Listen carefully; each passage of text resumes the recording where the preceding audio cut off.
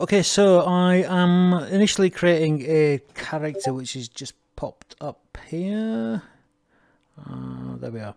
Okay, so this character, basically I wanted it in the style of a kind of 16th century woodcut. So, you know, we can't really have it that basic, but it's in the style of a PS1 character. I'm not keen on the amount of detail in the face, but so what I did initially is I've just kind of given I've kind of written out a basic description of what I'm looking for, which let me just save that. Which I ran through ChatGTP, and what's happened is it's given me a 7,000 word essay, which you probably want to adjust this and adapt this, but really kind of I'm just doing it quickly. So this would work for the kind of character I'm looking for. So what I've done is I've gone through a number of variations. It's quiet this morning on Midjourney because it's Sunday. So this again, too complex in the face. I've got strange things going on with the hands. So I've kind of ended up with this. I'm going to save this and we'll move forward with this. So I want to add a bit more clarity. Well, I want to adjust a few things on this. So if I copy the link and then I go and paste that back in. So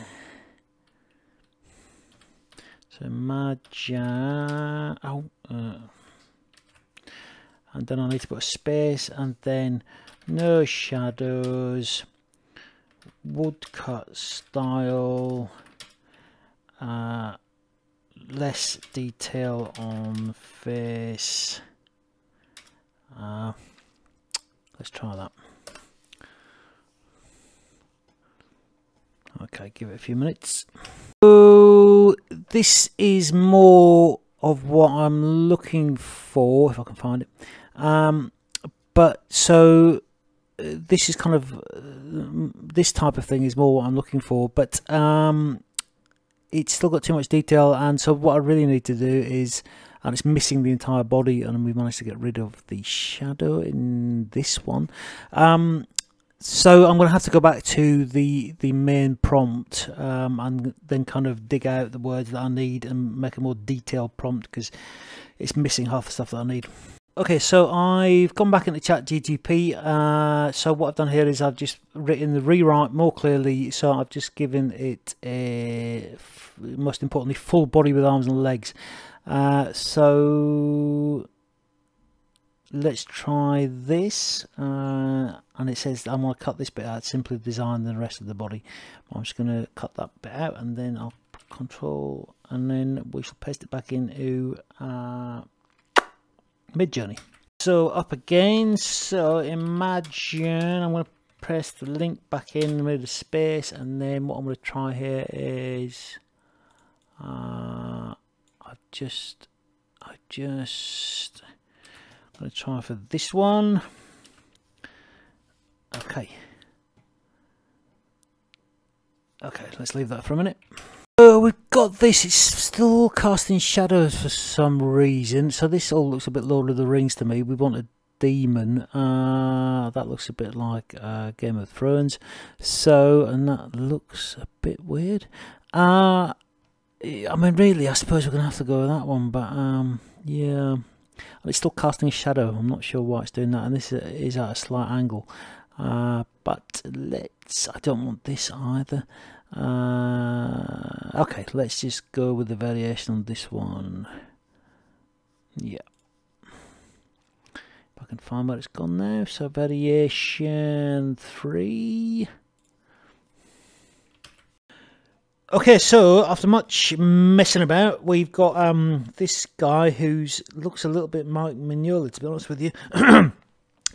His head's still too detailed, horns are bigger. I keep asking Midjourney to remove the clothes, but it appears to be slightly prudish and won't do it. And also we've got the strange crowbar which has popped out of nowhere, but interestingly, which I've forgotten about, it's given the character hooves, which obviously the devil has, or is supposed to have.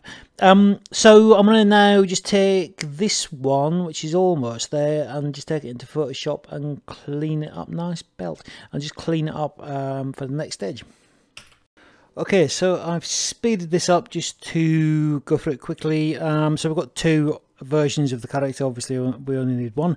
So the first thing that I need really to do is get that mouse pointer out of the way, is to create an outline. So we're going to take it into 3D AI 3D building package, and so I've just put another layer in, and I'm drawing lines around the character.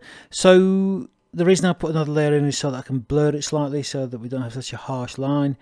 And we need some. What I've done is I've doubled the. Well, in fact, I need to double the figure effectively to make it a T-pose. So I'm going to need to really cut the right hand half off as such, and then copy it. So I need to cut that arm off, and then I need to paste it back in and flip it, which hopefully I'm about to do, other than messing around. So I think I might have over blurred that line. I did, going back to fix it. So I think the specifications of the 3D model making package, here we go, flip that horizontally, and so we you know, we do need some variation between the two sides. So what I've done there is I'm just rotating it around, as you can see, and then I'm going to just, because that's on a new layer, I can just delete out some of the lines and the strange crowbar from behind, and kind of merge it in as I'm doing there. But the AI 3D package requires that you have a white background, if I remember, which I hope is the case, otherwise all this will be a bit pointless. And you also need an outline around the character. And you'll also note that I'm going to need to get rid of those shadows at the bottom of the character, which I think, although I haven't tried it, I found out during the process of this that if you put a double dash no background into Midjourney, it will just not give you a background. So just a bit of fiddling, you know, just to make it all kind of line up, make it look like a human character, and it should recognize it in the AI 3D package, and then it should output a 3D model. Okay, so really just to finish this up, I just need to make sure we've got an outline around all of this, so that when we take it into the AI 3D package, it will be able to differentiate that this is actually an object. I mean, it's not like a woodcut. Also, I need to kind of clean up so I'll show what I mean now. So we want to make sure that we have a clear kind of, let me just flatten it, that we have a clear kind of groin area, so that we can rig it basically, and I mean really I'm probably going to move that up, in which case so this is where you start fiddling more and more. In fact, I'm going to need to do, I'm going to not need to do that, I'm going to need to do that, and then we can just kind of give the devil a clear groin. So obviously, let me just actually cut that, let me paste it, so I'll move that up there, and I'm probably going to want to then cut that off there, and accidentally deselect it at the same time, getting old. And then maybe get a bit of that in there on the background, a bit of the old eraser. You know, so we're getting the groin in there, and then really what I need to do is just put some, make sure this is complete lines wise, and then delete all this stuff, the shadows that I asked it not to put in, which I believe now I found out you need to put in a double dash no background if you don't want a background in. Okay, so I'll do this, and that's kind of version 1, which we can take into the 3D AI package and see how this works, and then we'll try another version. Okay, so here we are at the business end of the whole process, which is KAEDIM3D.com. and so I've purchased a startup account, which means I get 5 free models, I believe. Well, I paid for 5 models. So already this one's going crazy as well. So obviously they're overwhelmed with endless 3D models now for people searching for easy ways to do things, such as myself. So all I really need to do is I'm just going to drag in my my finalized image. Give it, I mean, I could actually have done a kind of turnaround here as well, but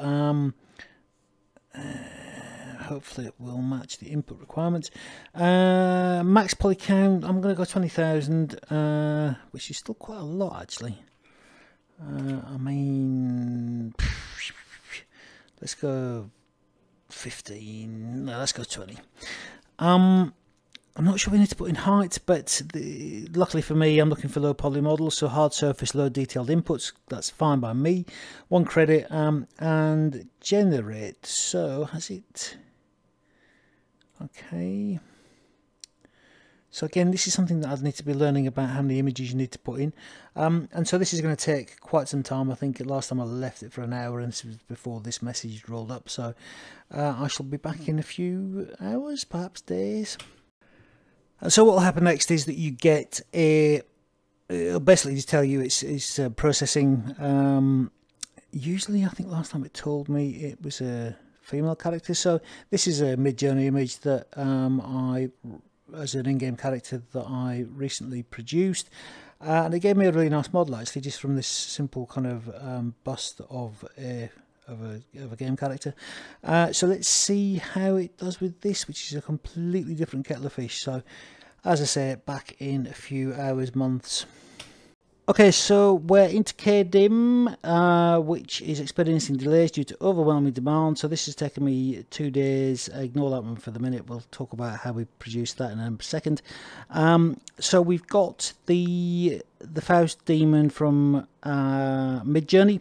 So if we have a quick look at my assets, and then we look at the Faust demon. So this is a bit nuts really. It has, I mean, the legs are wonky and the arms are wonky as they were in the image, but if we look at the wireframe, it's automatically made quite a complex head, which is what you need. And you know, you could quite easily fiddle with these arms and, you know, flip the legs to make this into a really reasonable kind of low poly model. I'm not so convinced that it would work on super high poly models, but hey ho. Anyway, so, and it's also recognised it's got hooves. So again, excellent work from the AI.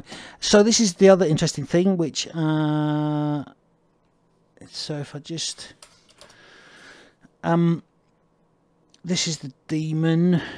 So let's try this. So this is just going to, it's just going to project a flat plane map through the middle of it. So last time I tried this, it didn't work. So let's have a go. Monochrome back. Let's just do the same. Okay. So I don't know how long this is going to take, but I think I'll probably leave it for a moment and restart. Here we are. So not ideal, but it has done a pretty good job of the face, which I presume is because it's the high poly area. But I mean, you know, again, for a woodcut figure, this, it looks like it's got some sort of odd disease on its hands. So the hands and the legs, this is absolutely fine. I mean, I could live with this. So a bit of work in the horns, bit of work in the arms, sorted. There we are.